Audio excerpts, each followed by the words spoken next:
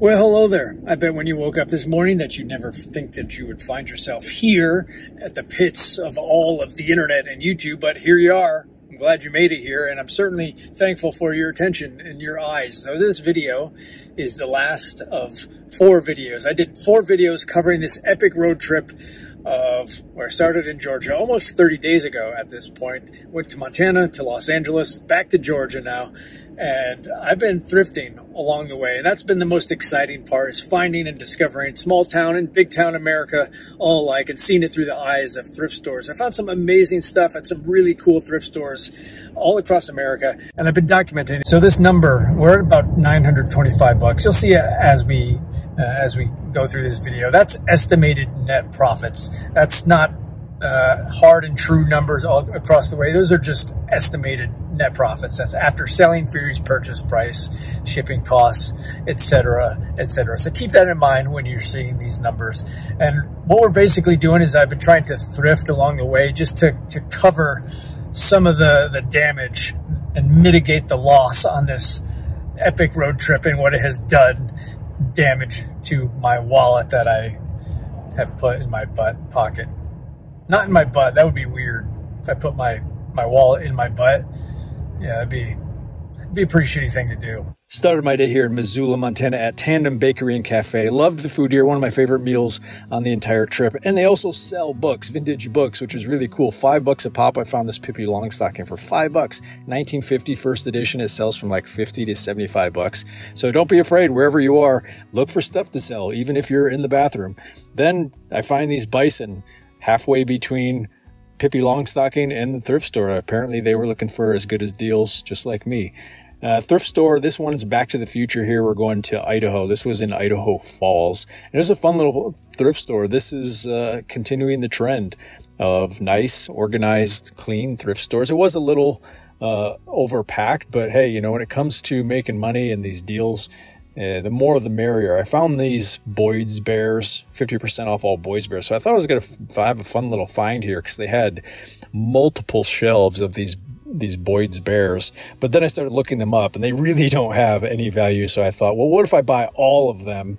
And even lots of 35 to 50 are only selling for like 150 or 200 bucks. So they must have had, I mean, 50 to 75 of these things. So unless they could have done like 25 bucks, which that just wasn't going to happen. I left those behind. Boyd's Bears, not valuable. Rainforest Cafe mugs. These are hit or miss. I've sold some in the past, but it's been a very long time.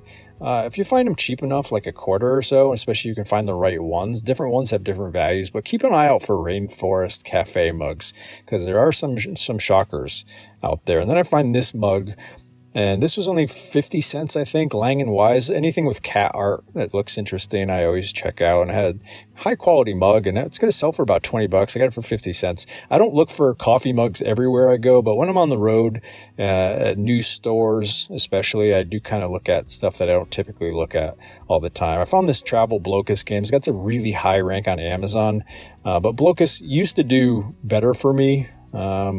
But I left that behind because of the high sales rank. Found this Taboo game. I'm going to make about $8 on this game. Just a quick, simple, you know, I love finding board games. So continuing that trend. Sony Dream Machines. I found 5 to 6 to 7 Dream Machines on this thrift trip, which is crazy. I left these ones behind because they were pretty dirty and scuffed up. But again, it's another based on the make and model of the particular Dream Machine of Sony. But check them out. If you can get it for cheap, they tend to still do pretty well. Found this. This just had a high quality look hanging on the wall. And it was a Roxy brand. Never heard of it, but I could tell it had some value just by looking at it. It just looked and felt like high quality material, and it was. I picked it up for $5, and I can sell it for roughly 25-ish bucks. Now, VHS. I'm always on the look for sealed VHS, and I found this Dumb and Dumber. And if you're unaware, there's like this growing trend of collectors, and I found that this one graded sells for about 125 bucks or so. I'm going to send this in to get graded and just see, because some of these graded VHS, especially in the nerd world, or had some sort of cult following or its favorite movies, just these classics can go for thousands of dollars. So I'm going to try this. I've never done a VHS grading before. I got it for 50 cents. So I'm going to see what happens. I'll send it in, and maybe if I can get like $100, that's pretty cool. After escaping Idaho, I drove through Utah looking for a thrift store, but there was none open since it was Sunday, and it was 119 degrees in Nevada. And as I was making my way here to Los Angeles, where this is where it all began. This Goodwill is the first Goodwill. This is where my career started, this is the first store that I went to with the intent of buying something to resell online. And this particular Goodwill on this corner is where it all began about 12 years ago. And I think it's such a fun thing to revisit this store. And it was really loud. This Goodwill was the first that I explored, and I found this little Hummel figurine. It was like $2.79 or something like that. I ended up selling it a few days later, maybe it was the following week, and I sold it for a little over $14 on Amazon. And this is where it all started. I haven't been here in a long time, so I thought it'd be fun to go back inside where it all began, where all this YouTube channel wouldn't exist. I wouldn't have the success in both my personal and professional life, I don't think, had this motorcycle accident not happened to me. And it's so cool to go back to the roots, back to the original space that really started this reselling journey, and I'm so thankful for it. So I'm going to head inside. It's been many a year since I've been in these catacombs of this particular Goodwill, and as we all know, Goodwill prices have been going up the past 5 or 6, 7 years. Plus, this is in Los Angeles. I expected the prices to be kind of outrageous, and I was pleasantly surprised they weren't. They were very reasonable. This is an affluent part of LA, so I was a little shocked that the prices were really good. But there's the end cap. That's where I found my very first thing that I ever sold online, and it was a little Hummel figurine. I think I got it for like $2.70, and I sold it for just about 15, and that's how it all began. So we're going to the media, and I'm looking for anything that's new in the package, any sealed DVDs. I'm just kind of pulling those out first. This caught my eye. It was $3, and I'd never seen this before. Not exactly sure what it is, but it sells for $45 brand new. So I picked that up for $3. That'll make some decent cash. And now I'm going through and just pulling out anything sealed that I find to look up. And I am scanning it first with my Amazon app just to see if I'm restricted, if I can sell it, and what its value is, to just get a generic idea of how to continue forward. None of these ended up making the cut. I passed on all of those. 4K Ultra HD. Generally, these are worth money. This one was only like $11 brand new, which was a little shocking. Now, the 4K Blu-rays are usually pretty good, so keep an eye out for them. I'm also looking for obscure titles. I found this Pilates Gaiam, and it's not going to make a lot. I'm going to make $3 or $4, so I picked that up. Then we found this rack and some, Squishmallows. They're kind of all over the place. I didn't expect. This was a large one, $4, and it sells for about 20-ish. So I passed on this. It's just too big and kind of a bum to try and sell that thing. Crybabies, that's kind of what I'm doing right now, is just crying about it and complaining. I was restricted. Sells for $25 on Amazon. Otherwise, I would have picked it up. It would have been a good deal. There's a good Froggy. Then I find this coffee, this Mickey Mouse. This is from Disney World. Disney brand Mickey Mouse coffee. Never heard of it. Paid $5 for this, and I think I'm going to get about $20 to $25 for this. So I picked that up. Pretty cool find. Again, mugs, looking at coffee mugs. I don't tend to look at these everywhere I go, not in my home space, but I did find this. Germany Starbucks mugs. Anytime you see the Starbucks mugs specifically with cities on them, always look them up. Some of them have value, some don't. This one did. I picked it up. It sold for $5, and it's came home, and it made me some money. Then I found this vintage Amano time card punching machine, and I always look up vintage stuff if I haven't looked up vintage stuff before. Some has value, some doesn't.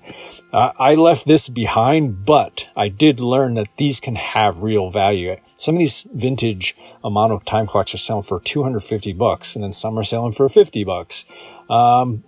I left this one behind because I kind of had a feeling it wasn't one of the more expensive ones, but I could have very well bought it. But they were asking $25. That's why I passed. Then I found this. Didn't have a sale. It has a really high sales rank, almost 1 million in toys, which is crazy, but that's also because it's out of stock. So I ended up picking this up. It does sell for about $25 on eBay. So I picked this up because I'll get to make my own price on Amazon. I checked Camel, and I found that it is selling for about $29 this year. So I think I can make some money. So that was pretty cool. I found some really cool stuff going back to the place where it all began. That's always fun. Do you guys remember, any resellers out there, do you remember the first time you went out, whether it was a garage sale or an estate sale or flea market or a thrift store just like me. Do you remember where you began? That'd be cool to hear. Share your experience in the comments, because I'd love to hear about how you guys got started. And there was so much stuff in that Goodwill. I could have spent probably a good hour and a half in there going through everything. It was just overflowing with merch. But again, I'm on vacation and I'm actually on my last day here. So here in Los Angeles, this is, I'm turning around and going back south. So it's been a pretty epic trip, and now we're headed back. But what a way to end the thrifting journey by doing it where it all began. So we're wrapping up the road trip with about $1,050. There's probably going to be another $200 or $300 of stuff that I don't know how to value, and stuff that actually didn't make it into the video for some reason. So I'm going to end up with like $1,300 or $1,400 overall. Certainly not going to cover the cost of the entire trip. However, it's going to go a long way in paying for a portion of this trip. And that's so cool that I can get on the road, find thrift stores, and help it cover the cost of seeing all these fantastic, truly beautiful places all across this land. I really want to thank you guys. If you've been following along, thank you for checking out these videos, these travel videos. There's 4 total. So if you like this, you found any value, there's 3 prior to this, all about this long road trip from Georgia to Montana to Los Angeles and back. And it's been 3 weeks, almost 4 weeks on the road. And it's been such a good time. And I hope that this has inspired some folks out there to get out on the road and do some road trips of your own and make it a thrifting road trip. Get out there, find some thrift stores. It's a great way to discover this land, a fantastic way to help mitigate the cost of the damage that it does on your wallet, and just get out there and see America and see thrift stores and make some money along the way.